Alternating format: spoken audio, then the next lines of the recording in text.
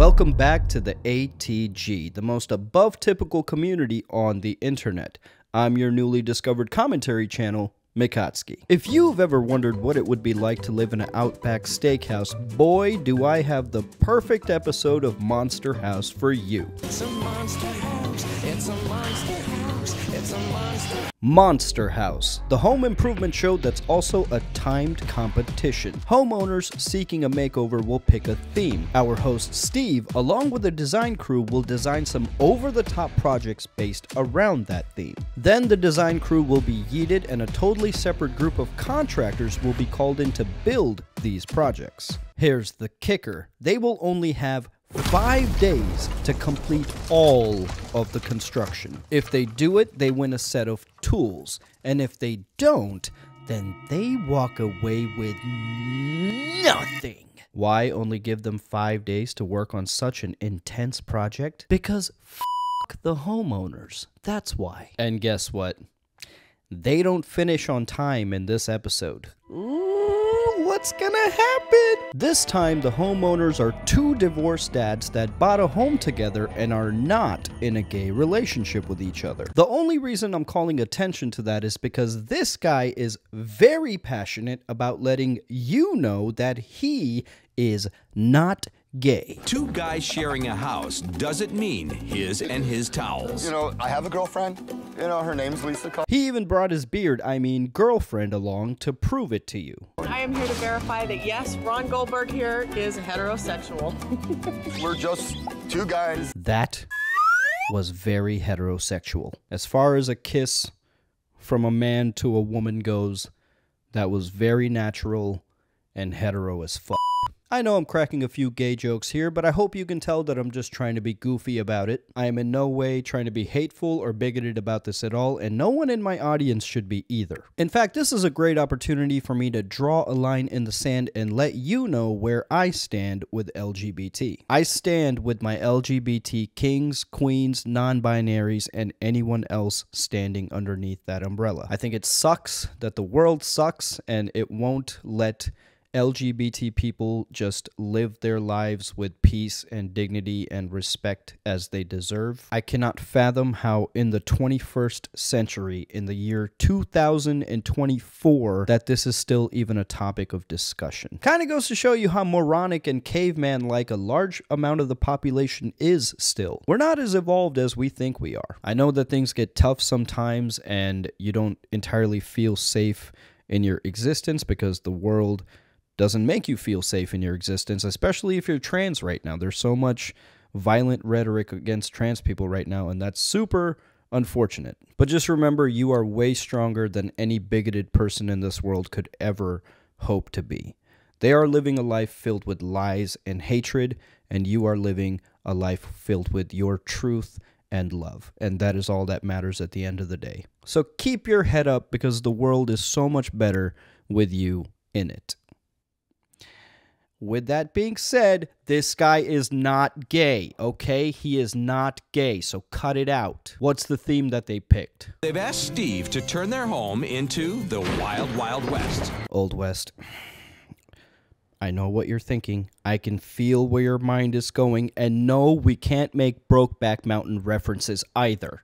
I wish I knew how to quit you. Simply because it didn't exist yet. That movie doesn't come out for another 2 years at the time that this episode aired, so get that connection out of your head, okay? Jeez, you guys are so immature. Inappropriate. I am super excited to see what projects they're going to build with an old Western theme. And it better be some good stuff because we got the production set designer from Shanghai Noon. Peter Hampton, production designer of the Jackie Chan flick Shanghai Noon. Wow.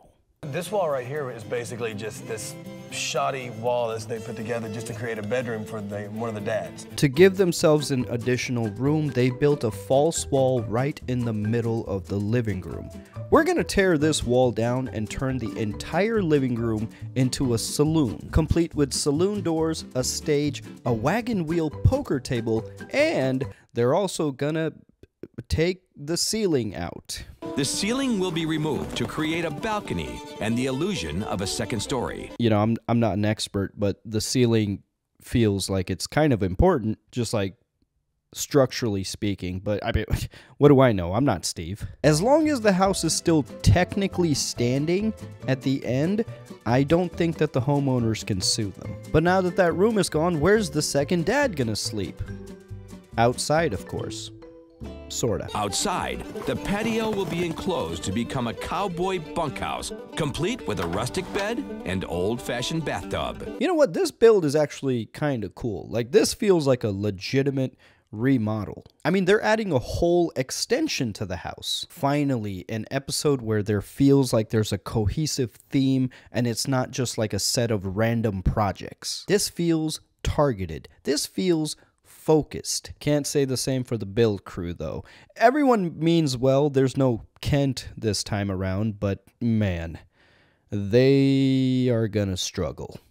Well, one of them is, at least. This week up to the plate is Master Contractor Jack. He's kind of like the main character that doesn't want to be the leader, but has the responsibility thrust upon him anyways, and then he's like, I never asked for this, but I never had a choice. Look at the editing. They're already propping my boy up to be a leader. Then there's Eric, and he gives me Jesse from the first Fast and the Furious vibes. I'm so sorry. I'm so scared right now. We got Ray, and trigger warning, Ray is gonna remind you of every horrific manager that you ever had to deal with. He's fine, he's a good dude, but he's just a curmudgeon.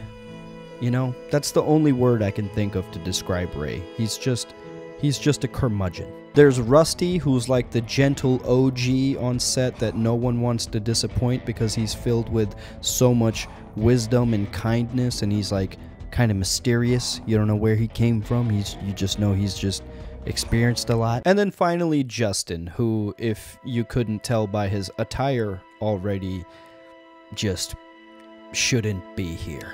He's kind of the Kent for this week, but he's not malicious or mean. He's not a bad guy at all. He's a sweetheart, he's funny, he's harmless, but he just shouldn't be here. And you'll see why as the episode goes on. Day one starts out great, as it usually does. Steve runs them through the projects, and they have that starry-eyed look in their eyes that says, what the f*** did I sign up for? It was at this moment that he knew. He up. And then they start tearing stuff down. Dude, I love tearing stuff down. Tearing stuff down is so fun. It's the building it back up that's troublesome. Rusty starts to tear down the ceiling, which, again, guys, do we want to have a little powwow? Do we want to talk about this? I don't know. The ceiling just, it doesn't feel like an optional feature, but whatever. The ceiling is gone. It's gone. And this is where Ray's curmudgeon personality starts to surface. I enjoy a clean, safe environment to work in. I don't want to get hurt. I don't want to get any of my guys hurt. So you keep a clean area to work in, everybody's safe, and the job is done. Okay, so he's big on safety guidelines. I guess we can't really hate on that. I mean, someone has to be there to make sure all the rules are being followed. But did you catch what he said? He just referred to this team as his guys. I don't want to get hurt. I don't want to get any of my guys hurt. These 4 random strangers that he's been paired up with for this one job, and he's already referring to them as my guys. All right, look here, Ray. I get it. You're a by-the-book kind of fella, but don't call me your guy. It feels condescending for some reason. I'm not your guy, buddy. Catching up with Jack, he's cutting a hole in the wall that will be the door that will connect to the new room that they're building. See, Jack is the kind of guy that you want to hire because he's all business, he gets shit done, and he seems to be very, very knowledgeable about most everything it takes to be a contractor. I mean, this guy has earned the title Master Contractor. Keep that in mind for later. After they get done cutting the hole, they find a mysterious pipe and they can't figure out what it could be. As a precaution, they shut off everything in the house, electric, water, but the gas line seems to give them some trouble. Justin and Ray head off to kill the gas. Try to turn the off. Like, hey, look at this. Read the directions, I guess. Yeah. When someone is working on the gas line to my house, The last thing that I want to hear is, guess I should read the instructions in a very unsure tone of voice. You'll notice Manager Ray just kind of hovering over Justin. I get the feeling that hovering is the job that Ray is best at when he's working with his guys. But in this case, the hovering may have been a godsend because this is our first glimpse that Justin has absolutely no fucking idea what he's doing. But after all of this, turns out it was neither the electric, gas, or water. It was the cable. They cut their cable line. Are you kidding me? What kind of wire is that? Cable. It's cable. Welcome to your new home. Oh, sick! You like it? Well, here's the saloon. We cut your cable. If you follow me to the back, there's a brand new bedroom. What was that? We built you a new room. Before that. We built you a saloon. After that. We cut your cable. Why? It was, in the way. But in our defense, we thought it was the gas line, so... Why didn't you guys fix it? Why didn't you guys fix it? Shut up. Call your cable company or your god. It's their problem now. Monster House, let's roll out. What the heck? Honey? What? Will you come kiss me in front of this camera? Back in the living room, now they're cutting the support strut to the ceiling as well. The joists are cut out to make room for the second-story balcony. You know what? I don't think I need to be an expert. I think I'm gonna just listen to my gut here. Guys, this looks and feels wrong. The reason they're doing all this is to create a false second story for the saloon, and I guess that that's going to act as the new support for the house also? Remember when we used to just add fun things to a house and not completely change its architecture? How much is this going to cost to reverse if they don't like it? Hey, thanks for coming by. Whoa, what in the f***? Yeah, it's Old West themed. We were on this show. It's a whole thing. Where is your ceiling? They took it. Where's the support strut? They took it. Look, man, we can fix this, but at this point it might be cheaper to just tear the house down and just start over. Really? Unfortunately. Honey? What? Will you come kiss me in front of this contractor?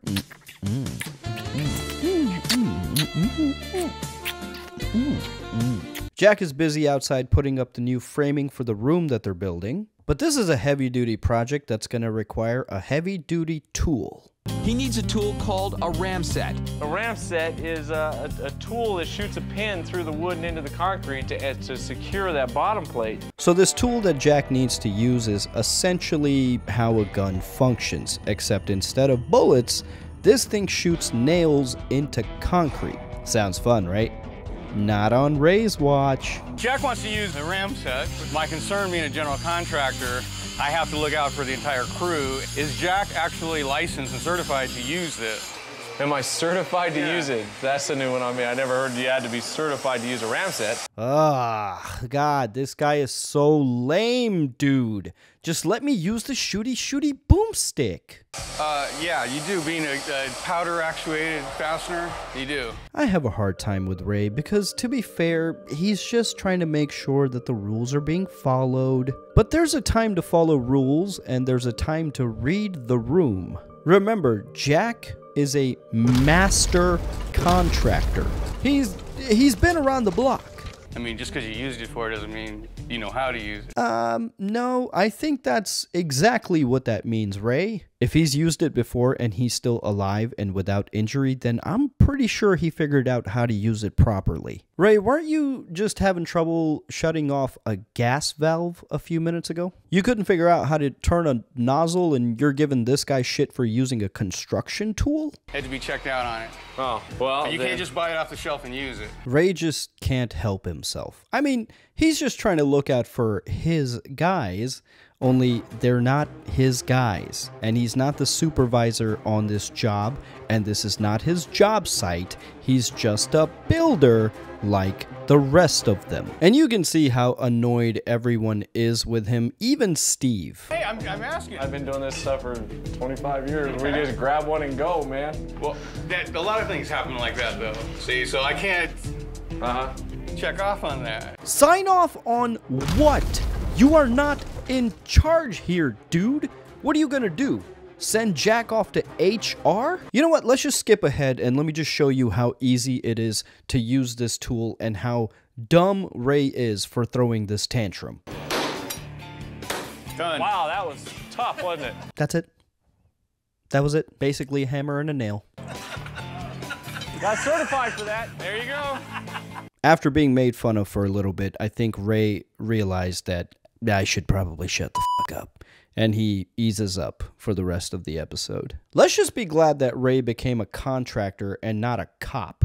Can you imagine the power trip he'd be on then? I'm a team player. We're all going along. I have to work with my guys. They're not your guys. Please stop calling them your guys. I swear to God, if you call them your guys one more time, I'm going to invent a time machine and I'm going to go back to this day and I'm going to shit in your coffee.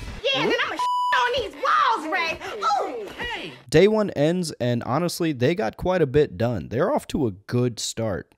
How could this possibly go wrong? On day two, they start construction on the living room projects. Steve and Jack pair up to build the wooden stage. And this is where it slowly starts to become apparent that Justin may not be as qualified as these guys thought. Right here. So right now we're just building our bottom frame, our top frame, and then and then we're doing a 7-inch stud in the middle of it to keep all your support to make your box. That's all right, brother. That's all right. That's all right, I got. Justin's like, oh, what?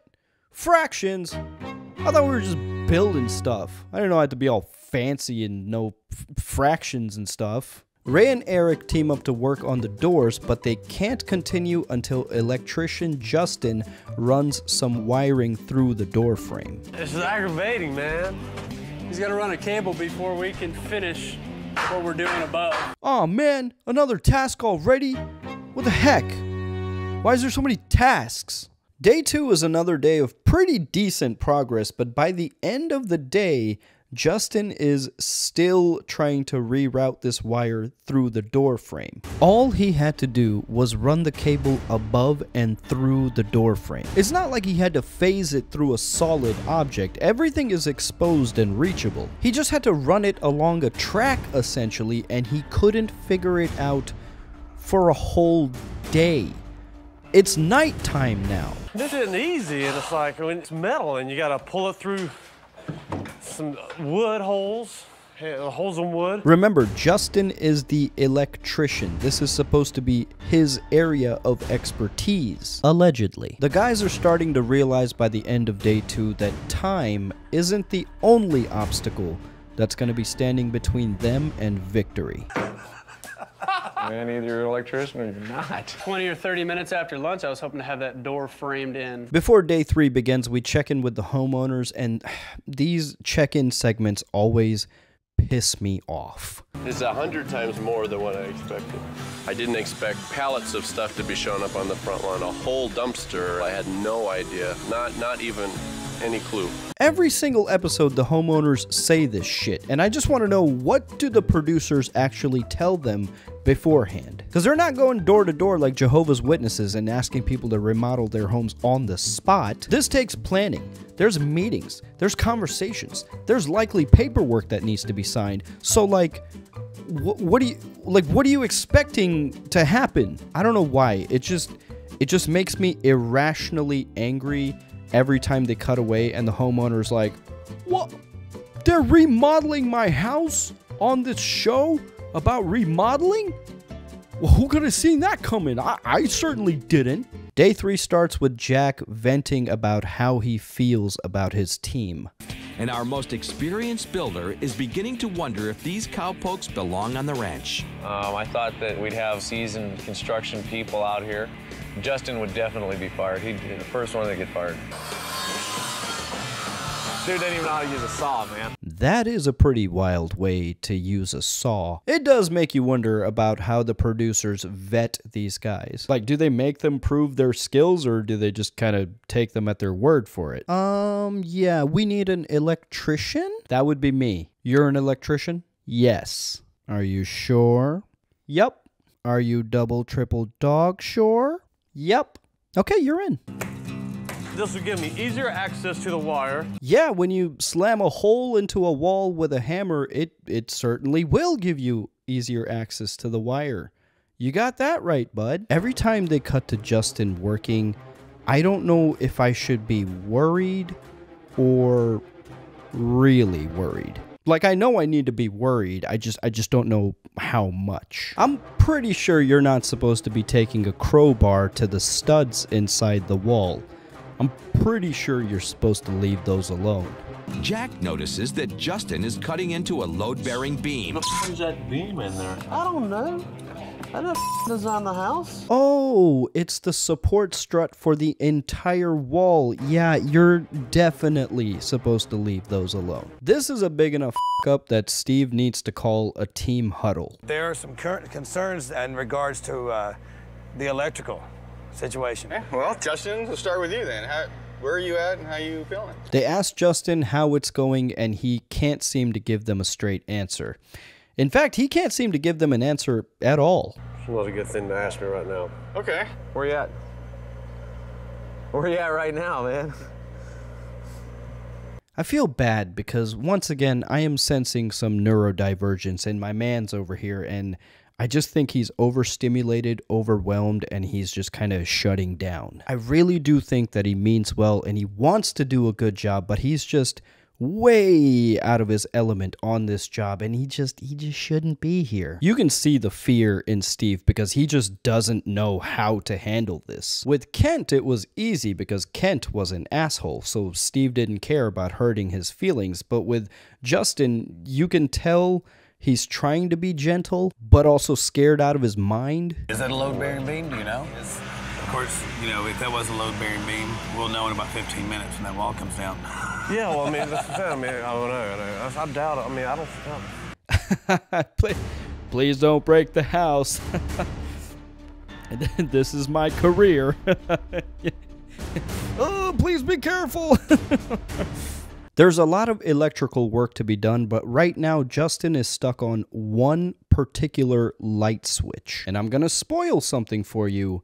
He's going to be stuck on this light switch for the remainder of the episode. This light switch is the dead end for Justin. He will not progress past this. This light switch is his boss battle. This light is his fight with Margit in Elden Ring for the very first time. This light switch is his RC copter mission from Vice City. This light switch is his train mission from San Andreas. Everyone else seems to be coasting through their projects, but there are certain things that just can't get done until Justin finishes his electrical work. You can tell he feels bad for slowing the team down. I'm trying not to look stupid if you're trying to do this either.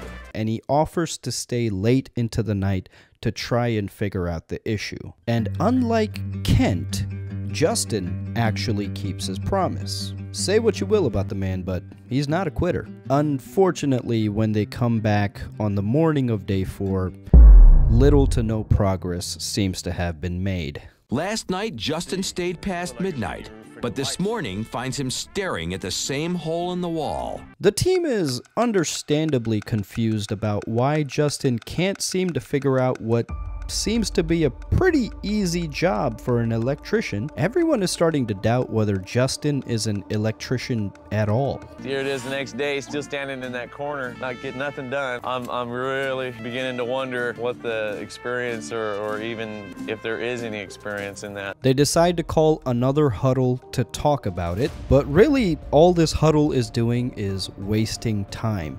Unfortunately, they really don't have any choice here but just to trust him to get his work done and to just forge ahead. And Steve decides this will be the perfect time to make things even worse. I'm looking at this wall when it opened up because I want to be able to sit at the table on the other side and see the show in here. Go in there and make it happen. Nice, Steve. It took this guy 3 days to get to even this point, and now you're like, everything you've done so far? Move it over there. Which again, shouldn't be that big of a deal, but... For our bumbling electrician, that means moving the switch he's just spent 2 days installing. How's it going here, Justin? You look like you're getting a little frustrated with this thing. The rest of day 4, again, is pretty productive for everybody except for Justin, who's having an existential crisis about having to move this switch now. working different jobs in the past couple of years, I mean, they had nothing to do with electrical wiring. And I'm just having to slowly get into it and get reintroduced back into it. And it's like riding a bike. Once you fall off, you know, you got to, or once you quit riding a bike, it's like, get back on, you know. But it's going to take a while. You're going to, you know, swerve and everything like that. You know, you might fall down, and once or twice, just get back up and keep going. If it's not going to be done, it's supposed to be my fault, and I realize this. And Steve is doing his absolute best to keep Justin happy and productive. Justin, just shake it. Just shake it off. Just shake for a second. Just shake it off for a minute. That's not shaking, that's shrugging. I'm really proud of Steve about how he's handling himself in this episode. Throughout this series, he really grows to be a people person, and you can see how he learns to work with different types of personalities. Like, I know we goof on Steve, but he truly is the best host for this show. He sincerely is very fun to watch. Day 5 starts with a panic as the team realizes just how far they are, even without Justin's slowdowns. And Rusty isn't mad. He's just disappointed. Rusty's taking this job real personal. You know, this was a real challenge for him, and I think he's extremely disappointed that the guys didn't stay last night and work. They bailed on me. I'm 2 days behind, and you know I'm right there. Man, why'd you guys have to go and upset Rusty? Not Rusty. But the weakest link simply cannot be ignored any longer, and so Steve decides that it's time to take Justin out to pasture.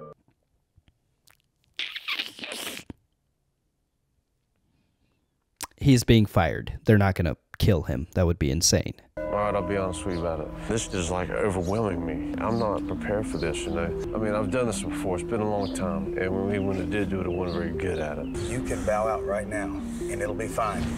I'm telling you this man to man right now. I cannot believe this is happening to me. So there it is. Justin lied about his abilities. Who saw that one coming? Who would have thought that this guy was in fact not an electrician? And so Justin he just leaves. He's just like, sorry, my bad. I really do feel bad for the guy, man. He's a sweet guy, and I'm not a doctor, but it feels like he's dealing with some undiagnosed issues, and I can only hope he eventually got it figured out in life, and I hope he's in a better place wherever he may be today. You meant well, Justin.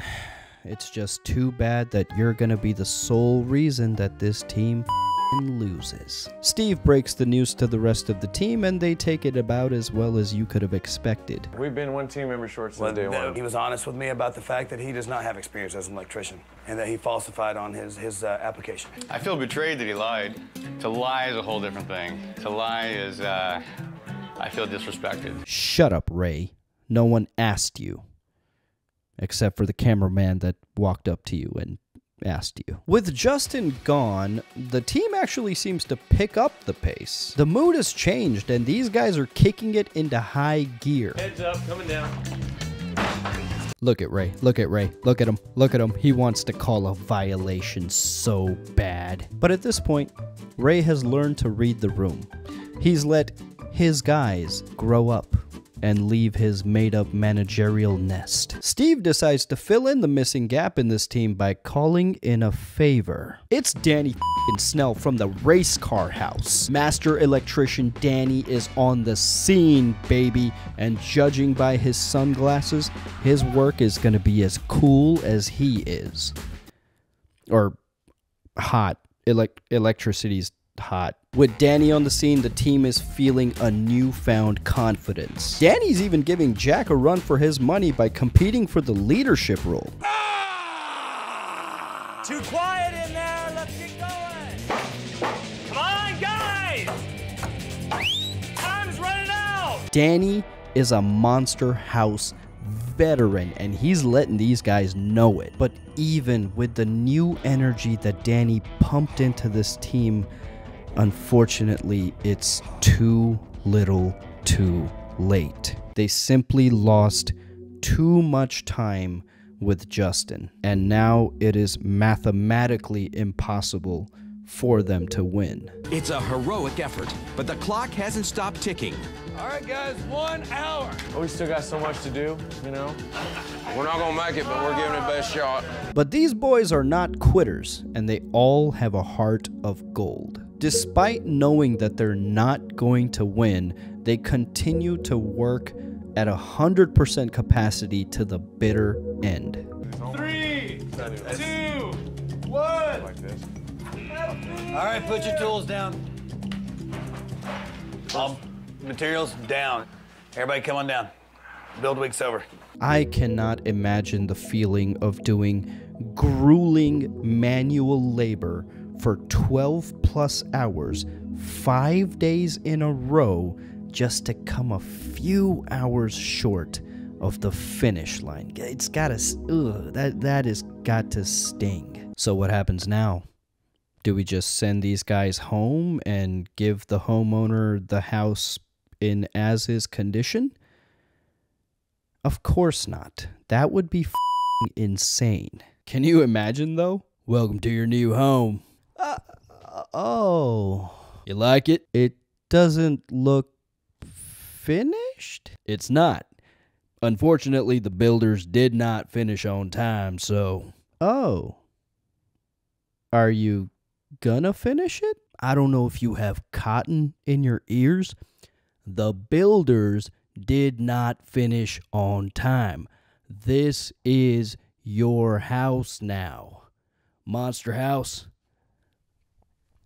let's roll out. Oh.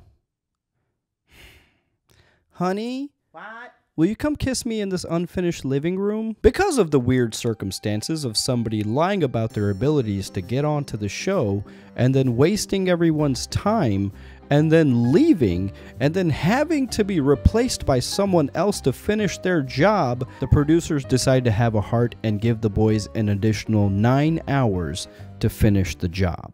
We're gonna give you the option of making up those man hours tomorrow. I'm here. I'm here.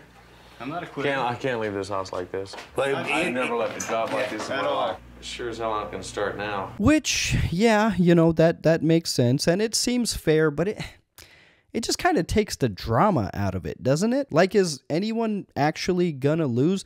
I don't think so, because that would be such a dick move to make people go through manual labor for 5 days straight for them to not finish, and then you're like, well, guess you lost. Now get off the set. You're trespassing. I feel like if there were any episodes where they really did not finish on time, I just feel like they wouldn't air those episodes. But I would love to see one. What do you think is worse, getting a completed Monster House or getting a half-completed Monster House? Let me know in the comments. I personally think it's worse to get a completed Monster House, because if you get it half complete, then there's time to turn it all around. I feel like that would be cheaper to like reverse and fix. We're not going to talk about the extra day they got because it's mostly just a montage of them finishing the work. I mean, obviously with the extra time, they got everything done. They were really close to finishing as is. The interior decorators show up to put on the finishing touches, and now it is time for the big reveal. It's completely up and down emotions. You have excitement, nervousness, anticipation. Nervousness. It's a new word. We're ready. Are you? That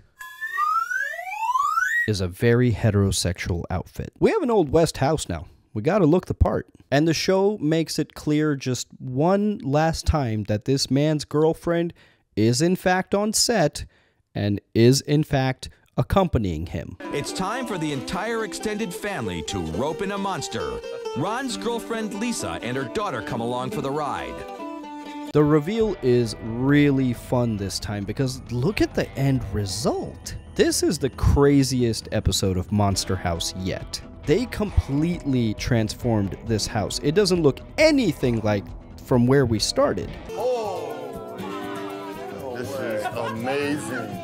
Out back, the builders watch on closed-circuit TV. This feels like an actual remodel. And even though everything is over the top, all of it feels very unified and functional. It's not just random projects strewn about the house. Editor Mickey here. I'm not sure what happened between the last day and the reveal, but for some reason Ray is on crutches now. They don't explain that or address that. I don't know if Jack beat the shit out of him off camera, but yeah, something happened and Ray is on crutches now for some reason. So forgot to add that in the video, which is ironically hysterical because this man spent the entire episode on a tirade about safety regulations. I guess if he was paying more attention to what he was doing instead of being worried about his guys, things might have turned out differently. Thank you, guys. You guys were awesome. Have at it. Thank you so much for doing a good job. Good work this week, man. Good work. I actually really like the way this one turned out. Would you live here? Would you buy this house? Let me know in the comments below. And if you want to become a member of the ATG, all you gotta do is hit subscribe to secure your lifetime membership to the most above typical community on the internet. I mentioned 2 people throughout this episode, Kent and Danny. And if you haven't seen my content before and you were confused about that and want to know what I was talking about, click this video to see Kent's episode and click this video to see Danny's episode. And then check out the other content on my channel. This is a certified silly goose zone. We have a lot of fun here. Hit the bell to stay notified. I'll see you next time.